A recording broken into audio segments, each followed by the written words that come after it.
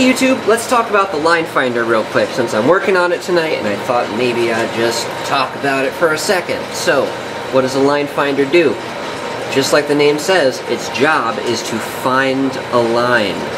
It's the first thing that goes into action when you originate a call on the panel switch. Basically, the architecture is these banks back here have all your subscriber lines. And these rods here will go up and hunt for your line with the objective of connecting you eventually to a sender that's going to give you dial tone and accept your dial digits and do all the cool switching stuff. But first thing we need to do is get a line, and the way we do that is by taking the phone off the hook. Once I take the phone off the hook, you'll see one of these line finders go up and then stop when it reaches my line. Here we go.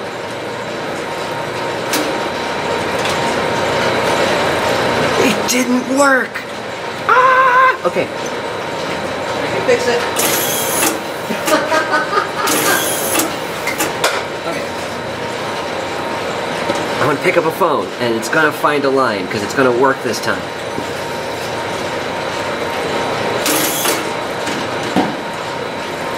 Alright, cool, that worked.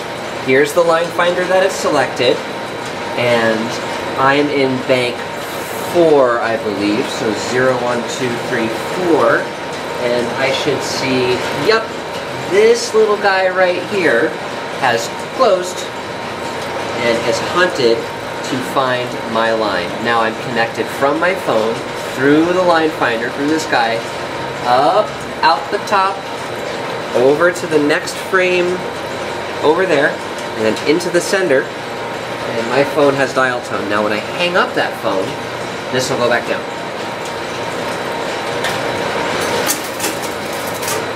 Ah! Okay, so what are we doing on the line finder today? Well, just like everything on this switch, we only have a few of these selectors actually working and hooked up.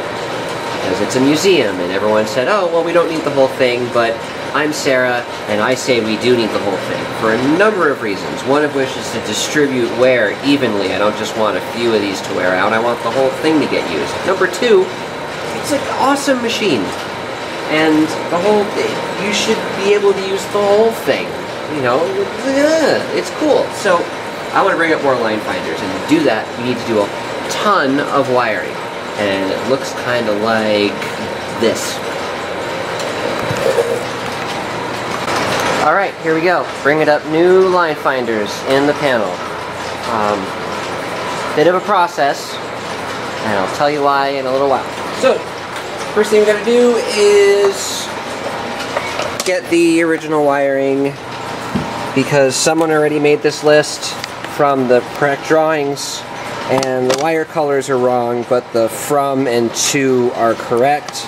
So this is the district side, this is the line finder side. So we'll go over to the district frame and look up there. There's a bunch of wires going to the line finder, and then you gotta hook those up, bring them up over. See my ladder seat way the heck up there. Hook those up according to the drawing. I'm not smart, so I made a color-coded drawing for myself, or like a little list that says like, oh, this is what color goes to what terminal. So I did that. That's all hooked up. And the sender selectors also need to be hooked up in order for this to work, because after all, the line finder, district, and the sender selectors, which are down here, these bad boys right here, all have to be hooked up together in order to work fully. But regardless of not having the sender selectors hooked up, I should have enough to at least make it jiggle and do a little dance. It won't be the right dance, but it will be a dance. And but seeing as how this line finder has not worked since 1974, like what, 45 years, jeez. Okay, so 45 years. we gotta clean it first. And the way we do that is with the line finder cleaning tool that I keep in my toolbox. No one gets to take this. It's actually not the line finder cleaning tool, it's just a bank cleaning tool, generic bank cleaning tool. And I have to get a new piece of sandpaper on it because this one is all gross. So I'll go into my secret sandpaper drawer where I keep my strip of sandpaper that nobody else can use because rawr, it's mine, rawr. I'll rip off a new piece. You gotta have the right length. I just use the old junk piece to size up the new piece because it's easier that way. And then we take the tool. Oh, it's dark in here. Let's go this way. We gotta fold this in half so the sandpaper is on the inside. Is this the right size? Did I make it too small? No, it's good. Fold it in half so the sandpaper is on the inside of the fold, and then slide the open end of the fold into this little groove here. So now you got a folded in half piece of sandpaper in this groove, and then holding the end, we have to bring it around and get it over the mouth or the face of the tool. As I folded the loop around, and now I'm going to pull it here like that. Now we have a tool with some fresh sandpaper on it. And we throw away our old junk one. Now this is a job I don't let anybody else do because it's very delicate, and if you apply too much pressure you can break the little terminals, little tangs that you're trying to clean. Let's get the ladder over here. Now, the line finder we're trying to clean is this one, and we're using banks 0, 1, 2, 3, and 4, so those are the ones I'm going to focus on right now. And I'm going to bring the light down so you can kind of see what I'm doing.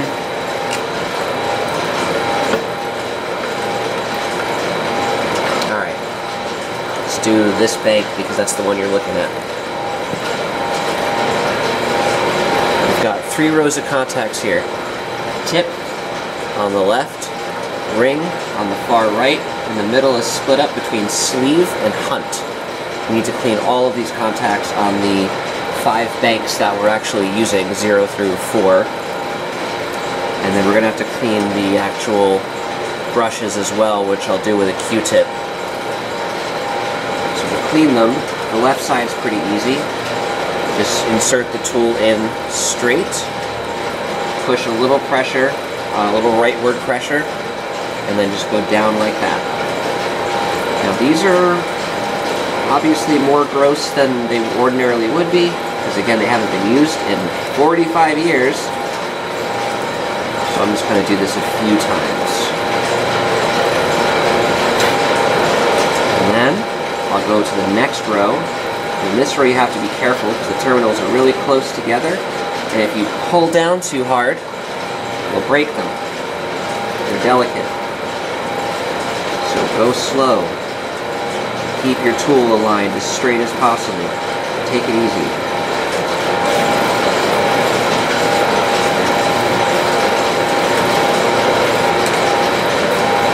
Great. That is bank 012. I will do bank 1. And I'll be back when I'm done. Alright, that's done, and what we're looking for is a shiny surface on the terminals. So you see this bank, I'm going to zoom in, try not to cover the light. See how the terminals are a nice pretty brassy color? That is after I did the work. And then if I go to the next one, which I haven't touched yet, see how the terminals are dull? That's how you can tell when one's been done versus when one hasn't been done. Next thing we have to do And I don't know that we have to do this, but I'm just going to be proactive about it. You have to clean the brush contacts themselves because they're probably also kind of tarnished and oxidized. So do the same thing. Grab a Q-tip and some mineral spirits and get in there and clean off the contacts, each of these 1, 2, 3, and 4 on banks 0, 1, 2, 3, and 4, which are the banks we're using. While I go get that Q-tip, the other thing I had to do is the line finder has a chain circuit, and the chain circuit means that if you're not using all of the line finders, you have to override the built-in internal chain circuit. And the way they did this was they ran a lead from this lead from here down to the start. So there's the start of the chain, and the end of the chain was this one right here. I just used an alligator clip to temporarily move it up to the next one. See, these line finders were never meant to be bypassed in this way. You would always be using the entire frame, so they built this chain circuit that starts there and goes through the contacts of all the Make Busy relays, or all the MB relays, all the way down. And since we're not, since when we got here we weren't using the whole line finder, they just bypassed it. We actually, it's even screwier than that. And I'm really not going to go into the details right now, or maybe I should, who knows. You know what, let me go into the details because it'll be, at least it'll be on video. So someone else can watch this and figure out what the fuck is going on with this line finder. Alright. Line finder. This line finder is called a 300-point line finder because it has 300 sets of terminals on it. 20 terminals in each bank, and there are 15 banks numbered 0 through 14. 15 times 20 is 300, hence the name 300 point. This particular line finder is one of the oldest line finders ever to exist. This is like line finder version 1. In fact, Seattle, Melrose Parkway, Rainier, Melrose, and West were the first panel offices to be installed just with line finders, not as an addition to an existing line switch office. Line switches were the technology that existed before line finders. So this is one of the first line finders that was installed in production in a new office.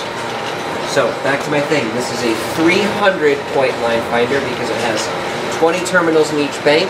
15 banks means it's 300 points.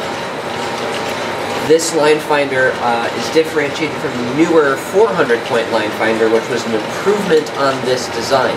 This design had several drawbacks, one of them being that because there were 15 banks, there had to be 15 brushes on these rods.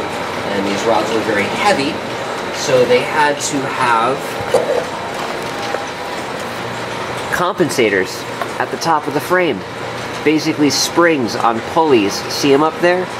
And they take up some of the weight of the very heavy brush rods so that the motor and the cork rollers at the bottom of the frame can drive up the rods without slipping. So the later 400-point line finders were not quite so heavy. Alright? 300-point line finder. This line finder has two line groups. There's line group 5, which is over there. It is facing that way, away from us. And then we have line group 6, which is right here and facing towards us. These line groups contain the line and cutoff relays for each subscriber line. Let me actually take out the other one. I just wanted to put this. This one was upside down. Just wanted to fix it. There we go. Line relay, cutoff relay, line relay, cutoff, line cutoff, line cutoff, line cutoff, and so on. There are, in each bank, there are 20 pairs of line and cutoff relays, 10 on the bottom, 10 on the top. These are the line and cutoff relays for bank 4, bank 5 is above, bank 3, 2, 1, and 0 are below. This is line group 6. Line group 5 is identical. Why are there two line groups? Well, line group 6 has 300 sets from bottom to top, 300 sets of line and cutoff relays. Okay, that makes sense. 300-point line finder. Sure. Line group 5 over there on the other side has also 300 sets of line and cutoff relays. But Sarah, you ask, 300 plus 300 is 600.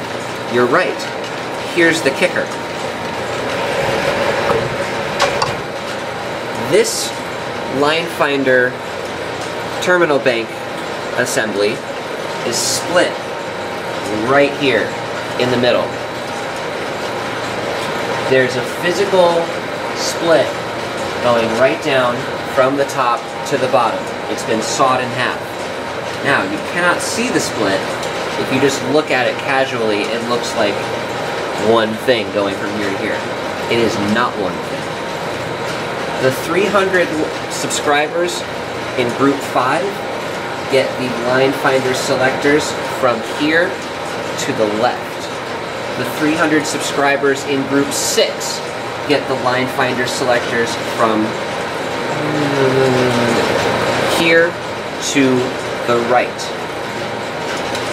The line finder selectors in group 5 cannot reach the subscribers in group 6 because the terminal fabric of the line finder is physically split here.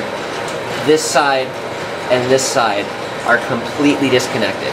So, in effect, what we have here in the museum is two line finder frames sandwiched into one assembly.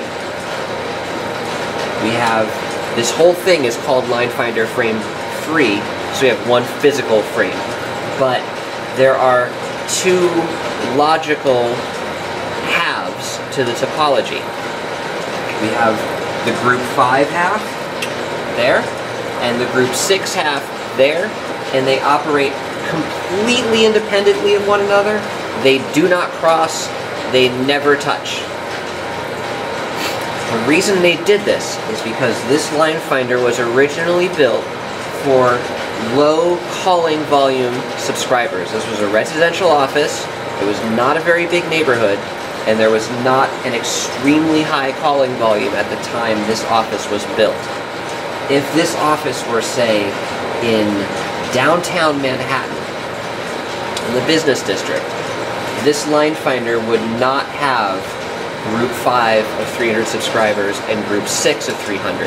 It would just have one group of 300, and that group would have access to a full bank of selectors, meaning that there would be more selectors available for more people to be off hook.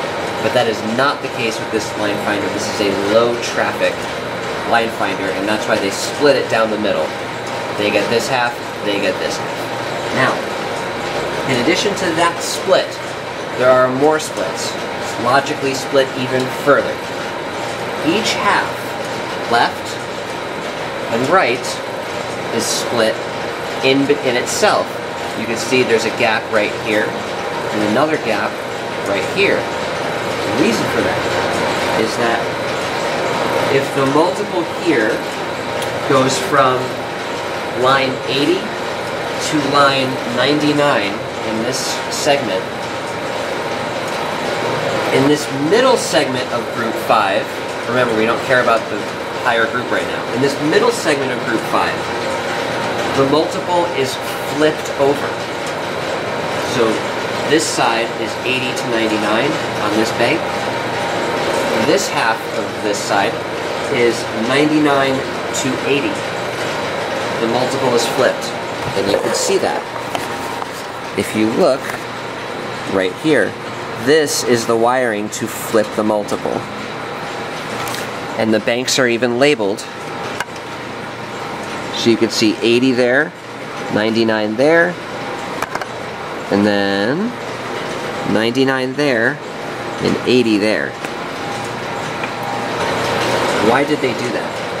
Well, they were very concerned about the time it took for a line finder to hunt and find your line. So when you went off hook, one of these line finders went up, and then found your line and then got you to a sender which would give you dial tone. But because they were so concerned that people would start dialing before they got dial tone, they didn't want any line finder to ever have to hunt very far. That is why there are 15 banks of 20 terminals high, because the farthest this will ever have to hunt is 20 terminals. But wait, we can do better. If you are in the range of 80 to 90 or 80 to 89, the line finder will prefer to use this set of selectors or finders, because this set will find you in the first half of its travel. And if your line exists in the group from 90 to 99, this bank of selectors will try to look for you first, because this bank is run 99 to 80. So this will find you in the first half of its travel, making it even more likely that you'll get a sender very fast. If all of the selectors in your bank are busy, or in your preferred half are busy, it will fall back to a selector in your non-preferred half. It's freaking crazy, it's wild, it's so cool. So, to recap, Group 5 gets this half of the frame. It is physically split right here. There is no connection from left to right. Group 6 gets the right half of the frame. In each group, it is split halfway through. This side, terminals are numbered 0 through 19, 20 through 39, 40 through 59, 60 through 79, 80 through 99, etc. And in this side, they're labeled 19 through 0, 39 to 20, 59 to 40, 79 to 60, 99 to 80, and so on. That is so each, your preferred half will get to your line faster. Whoa, nuts! Now the line finder has a chain circuit.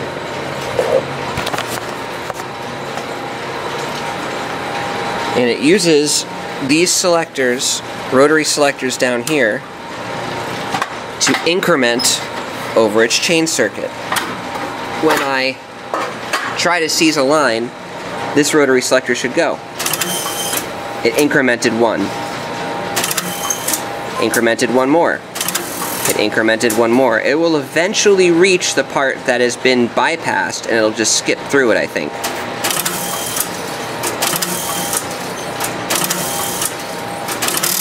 There, it just skipped through the bypass bit.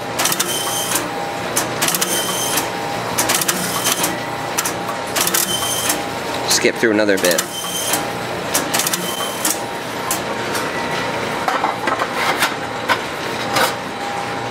So what are those rotary selectors actually doing? Why are they rotating, and what effect does that have on the line finder? Well, the line finder wants to do two things. Number one is it wants to distribute the load over each selector evenly. If it always started choosing a selector at the same point, the selectors at the front of the line, would be picked more often than the selectors at the end of the line for a given subscriber group. So group 5 has this half of the frame. These selectors would always get picked first. These selectors would get picked rarely. That sucks. So the way they get around it is they have each selector wired into one of those rotary switches that increments every time someone picks up. And as that rotary switch increments, it starts to choose an idle selector from the next one in line. So let's say the rotary switch is at 1. It'll start looking for an idle selector here, the first one. If it finds this one idle, it will pick this one and it will go up and look for the line. If it finds this one busy, as in it's already on a call, it will go through this one and look at the next one. So it'll go all the way through this circuit. It'll say, oh, it's busy, because it goes through the front contact of the busy indicating relay. And then it will look at this one. If this one is free, it will start the call here. Next subscriber picks up. These two are busy. It will start the hunt here. But if this one's busy, and you get the point, it'll keep hunting across. Now in reality, because of the way subscriber traffic works, any one of these or any grouping of these could be busy at any time. It's not always going to be in a line. You could have this one, this one, this one, and this one busy, and then the rest could be free. Doesn't matter. It will always start hunting from the next selector and go up around the chain until it finds the first free one. If it reaches the end of the chain, at the last selector, it loops back around to the first one and it'll start hunting here. And that way, it hunts through the entire range every single time someone picks up a line, thereby ensuring that a different selector gets picked every time. But wait, there's even more, because this frame is awesome. It's so crazy that they thought of this. Okay, now, what if there are 20 subscribers here, 20 here, 20 here, and so on, for a total of 300 on this side and 300 on that side. But we'll ignore the 600 just for this explanation. We'll just focus on this side. What happens if a subscriber in this bank picks up their phone and a subscriber in this bank picks up their phone? Because of the way the brush tripping mechanism works, by the way, this is the trip rod, and this is the thing that actually trips the brush once it goes up to start one of these brushes hunting. Once a selector starts going up, only one trip rod in any level can be activated at once, because if this trip rod were activated, one of these would get tripped, and if this trip rod were activated at the same time, one of these would be tripped. Then you'd have two selectors perhaps tripped on the same rod, and that would be no good because you'd have a double connection. So the rule is, for any time a selector is traveling upwards, only one trip rod can possibly be activated during that time. This has an unfortunate implication, and it is that if we always start tripping at the 0 bank, if we always give that bank preference, then subscribers in the lower banks will get a line finder first. They'll have first choice. So if someone picks up here and someone picks up down there, guess who's getting a line finder first? They are, because their trip circuit has permanent preference in this group of possible banks that could potentially trip. That would suck, because the people in group 0 would always get a line finder. The people in group 14 would have to wait for all the other ones to have gone through. They got around that too. What they did is the same kind of preference chain they did with these, they did with the banks as well. So each time someone picks up their phone, it starts looking for that subscriber at the next bank up. So if someone picks up in bank 5, and someone picks up in bank 6, and it's starting to look in bank 4, who will get it first? Bank 5. Then bank 6 will, once 5 is done finding. It'll go, and then it'll be bank 6's turn. Next time someone picks up their phone, it'll start searching in bank 5. So bank 5 will go, then bank 6 will go. Next time someone picks up their phone, it'll start searching in bank 6. Now, because it started the hunt in bank 6 will go, it'll loop all the way around through everybody else, and then 5 will get to go. This is how they make it fair for every subscriber, no matter what bank you're on. All of this is done just in this circuit, just with wires and simple relays and rotary switches that hunt around in a bank of contacts to say, okay, we're going to move the preference one selector forward every time, and then we're also going to move the preference one bank up every time, so that all selectors will have an equal chance of getting used, and subscribers in each bank will have an equal chance of getting first pick of the trip circuit. Because remember, each bank has a trip circuit, and only one bank can have its trip circuit active at a time, because if 2 trip circuits were active at a time and a selector started hunting upwards, it would get tripped in 2 banks and you'd have a double connection. And that wouldn't be cool. Now on our line finder, there's actually 2 trip circuits per bank, because if you remember, there are 300 subscribers here and 300 subscribers here, which means there's a trip circuit for this side and a separate trip circuit for this side, and they're totally independent, because the 2 halves never mingle, they don't talk. Wow, super line finder overview. I wish someone told me that when I started here, because like, it's so cool. It's so cool. Okay, now that we've talked about that, and now that I've talked about moving that wire to, you know, to open up the preference chain, because they bypassed it when they brought it to the museum. They were just like, no, we're not going to have the whole preference chain, we're just going to have this little chunk of it. So I moved the wire up 1, which basically unlocked this particular line finder. And now the preference chain is excluding this group on the very end, but these will be hooked up as well. I will just have to move the preference chain up to include these. So now I have this one, I've cleaned the banks, I have to clean the contacts, I don't know, or the brushes themselves. I don't know if I'll get to that tonight because it's getting kind of late. And then I've got a lot more work to do. So I will get to that, I will try to tape it, and I'll see y'all tomorrow.